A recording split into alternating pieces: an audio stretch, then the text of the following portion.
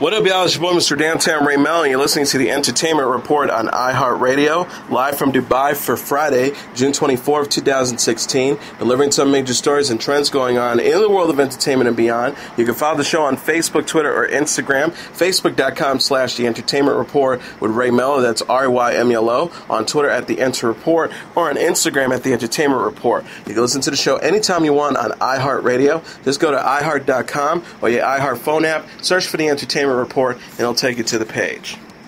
Michael Bay has revealed a new Autobot on social media named Squeeks for his upcoming Transformers sequels, The Last Night. The director wrote on Facebook Wednesday, "My talented young co-star of Transformers, Isabella Moner, and introducing a new character, Squeeks," which he showed off Squeeks for the first time alongside Moner, who portrays the film's female lead. The teal-colored Squeeks was revealed to have a short and small body with a round helmet-shaped head to go along with two big headlights-looking eyes. The character's design is a departure from his fellow Autobots' towering, powerful look, including Bumblebee, whose Camaro has a new look in the actioner. Squeeks will be joining the battle against the evil Decepticons and a returning Megatron when Transformers The Last Night blasts into theaters June 23rd, 2017. Bay claims The Last Night will be his last Transformers film. However, Paramount has already dated the new batch of Transformers films, including Transformers 6 on June 8, 2018, and Transformers 7 on June 28, 2019. Star Wars The Force Awakens breakout star John Boyega is teaming up with Kathryn Bigelow and Mark Boyle on their upcoming 0-30 follow-up, which centers around the 1967 Detroit riots. Not much is known about the still unnamed film other than it seeks to explore racism and the 5 days of unrest in Detroit during the summer of '67. A 2017 release is likely and will coincide with the 50th anniversary of the riots. Also on the burner for Boyega is a sequel to 2013's Pacific Rim, which Boyega is also co-producing. Despite best efforts from Harry Potter-related social media accounts, the recent live-stream VidCon Q&A session was not well received by fans of the franchise. In anticipation of the upcoming Potter-themed film Fantastic Beasts and Where to Find Them, the official Fantastic Beasts Twitter and other Potter outlets invited fans for a live panel discussion which asked fans to share their excitement and ask questions about the film. The moderators' attendees soon learned were not related to the films or the franchise, but instead were YouTube stars whose only direct connection with the movie was a visit to the site. Though the panel was a bit of a letdown, the excitement for the film itself has only grown since the full trailer was released in April. The movie, based on characters from J.K. Rowling's Harry Potter universe, tells the story of Newt Scamander, played by Eddie Redmayne, who devoted his life to the study and classification of magical creatures. Scamander finds himself in New York City in the 1920s, and drama ensues when some of his magical creatures gets loose in the city. Colin Farrell, Ron Perlman, Jon Voight, and Dan Folger also star. Fantastic Beasts hits in theaters in November. Ben Affleck unleashed an epic rant defending Tom Brady and slamming the ongoing Deflategate saga on Bill Simmons' new HBO sports talk show Any Given Wednesday. The Justice League star passionately began his exploitive-filled speech Wednesday on the show's series premiere.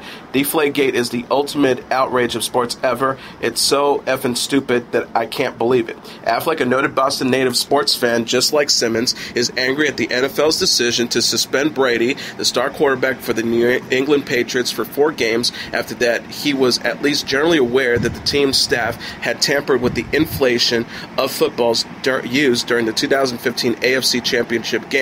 The actor also explained, like Brady, he wouldn't hand over his cell phone to the NFL, who asked for his mobile device during their investigation. He says, "I would never give an organization as leak-prone as the NFL my cell phone so you can just look through my emails and listen to my voicemails."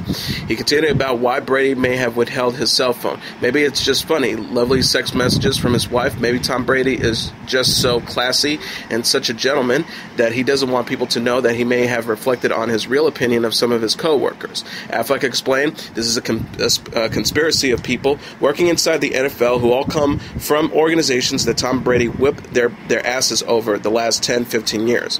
Brady has fought the suspension in court against NFL Commissioner Roger Goodell. The athlete filed an appeal for a secondary hearing in May May by the Second U.S. Circuit Court of Appeals to overturn a 2-1 decision from April 26 to reinstate his 4-game suspension. Should the appeal be denied, Brady's next step will be taking place at the Supreme Court. If the suspension is upheld, Brady will miss New England's first 4 games in 2016 against the Arizona Cardinals, the Miami Dolphins, the Houston Texans, and the Buffalo Bills. He could be eligible to return on October 16th against the Cleveland Browns.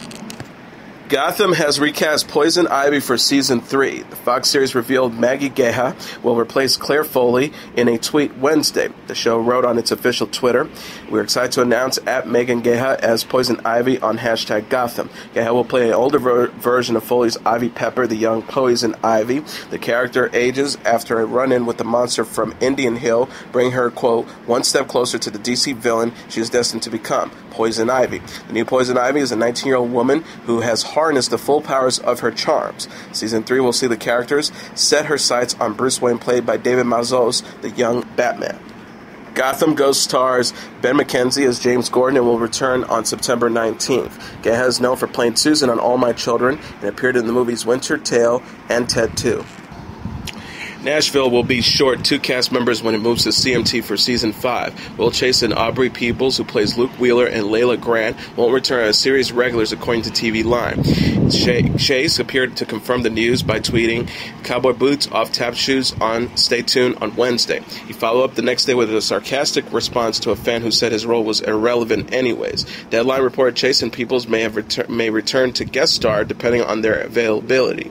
The website said the actor's departure is not surprising given their waning storylines and the show's move from ABC to CMT.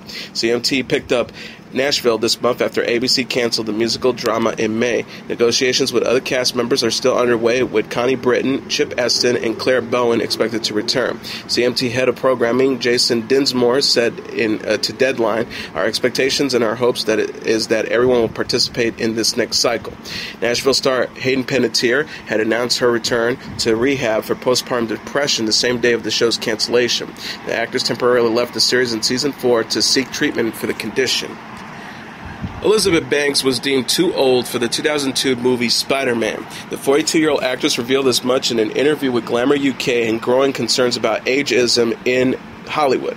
She said, "I was screen test for the role of Mary Jane Watson in the first Spider-Man movie opposite Tobey Maguire. Tobey and I are basically the same age, and I was told I was too old to play her. I'm like, oh, okay, that's what I've signed up for." Banks and Maguire were 26 and 25, respectively, when an 18-year-old Kristen Dunst landed the role of Mary Jane. Banks instead played Daily Bugle reporter Betty Brand in the Spider-Man trilogy starring Maguire. She told reporters in 2008, "I was a nobody. I had no expectations of even being in that movie. The casting director called and said, as a consolation prize, essentially, do you want to be Betty Brant?" Olivia Wilde and Maggie Gyllenhaal are among the other actresses who have been deemed too old for roles. Wilde missed out on The Wolf of Wall Street, while Gyllenhaal was turned down for an unnamed project. Gyllenhaal told The Wrap in 2015, "I'm 37 and I was told recently I was too old to play the lover of a man who was 55. It was astonishing to me. It made me feel bad, and then it made me feel angry, and then it made me laugh." Banks went on to play Elfie Trinket in the Hunger Games film series and starred and produced the Pitch Perfect movies. She will portray Rita Repulsa in Power Rangers, which opens in theaters March 24th, 2017. Malcolm in the Middle star Bryan Cranston says a reunion is possible. The 60-year-old actor who played Hal on the Fox series was optimistic about a revival or one-off while speaking to E! News at the 2016 Maui Film Festival. Cranston said, "I sure hope so, I really do, for no other reason than I miss those people like crazy and I stay in touch with them. The boys are doing great and Jane Karamaskik is doing wonderful, and I love to." He revealed there's a possibility we want to start talking about the possibility of putting together a story that makes sense about the family 10 years or 12 years later. All I want to do is tell the story and have a good experience. Malcolm in the Middle had a 7-year run from 2000 to 2006. The series followed Malcolm, played by Frankie Munoz, a middle schooler with a genius IQ, along with his parents, played by Cranston and Kaczmarek, and 4 brothers, Christopher Masterson, Justin Birdfield, Eric Purcellvin, and James Lucas Rodriguez. Cranston told ET Canada in September, "It's been 10 years since Malcolm went off the air. It'd be fun to pick up that guy's clothes again and be fun and sweet and adorable and hapless and clueless and afraid of everything." Munoz has expressed interest in a sequel series earlier that month. The 30-year-old actor gauge interest by tweeting, "How fun would Malcolm in the midlife crisis be? I wonder what Malcolm and his family would be up to now." Cranston is also known for playing Walter White on Breaking Bad, which ended in 2013 after 5 seasons. The actor is slated for The Infiltrator with John Leguizamo and Power Rangers with Elizabeth Banks. Norman Reedus recently learned that there are people who dress like him and in his Walking Dead character Daryl Dixon for a living. The late-night co-host Conan O'Brien asked the actor during Wednesday on an interview on Conan, "Your character on the show, Daryl Dixon, has become so popular that there are now professional impersonators. Is that right?" Reedus said a friend of his ran into one of his impersonators while at a hotel. His friend told the man how much he resembled Reedus and asked if he dressed up as Daryl Dixon as a job. The man replied, "I do that on the weekends, but on the weekdays I play Norman Reedus." O'Brien commented, "That gets creepy. What if he's like writing checks in your name? Who knows what he's doing?" Reedus replied, garnering laughter from the audience, "I think he's getting laid." Outside of The Walking Dead, Reedus is now also the star of the new travel series on AMC entitled Ride with Norman Reedus, a reality show shot from the seat of a motorcycle. In the most recent episode of Comedians in Cars Getting Coffee, Jerry Seinfeld and Margaret Cho climbed into a classic car and discussed the complexities of life. Margaret Cho and Jerry Seinfeld go way back. The comedian and actress talked to Seinfeld about her start as a high school dropout, being a disappointment to her Korean parents, and competing for the chance to open for Seinfeld, and the valuable advice he gave her then. For his part, Seinfeld compared Cho to the classic car that he drives in the episode, a 1967 Mazda Cosmo, which he says is fun and unlike and unique like Cho. Cho, no stranger to controversial subject matter, talked to Seinfeld about his stand-up experience earlier this year where she bombed. Cho explained what happened and that she wanted to go back to the club to try and rectify the situation, and Seinfeld offered to go with her and open her act. Taylor Lautner is heading for Scream Queen Season 2. The Fox horror comedy confirmed the 24-year-old actor's casting Thursday on Twitter, writing, "We're howling over the new hot doctor. Hashtag Taylor Lautner is joining hashtag Scream Queens for Season 2. Entertainment Weekly reported Lautner will play Cassidy Casade, a doctor who becomes involved with Chanel No. 3, played by Billy Lord, now a hospital employee. Cassidy, who suffers from a bizarre mental condition, becomes a suspect in a new wave of tragedies. Fuller House star John Stamos was previously announced as Dr. Brock Holt, the hospital's brilliant but secretive head surgeon.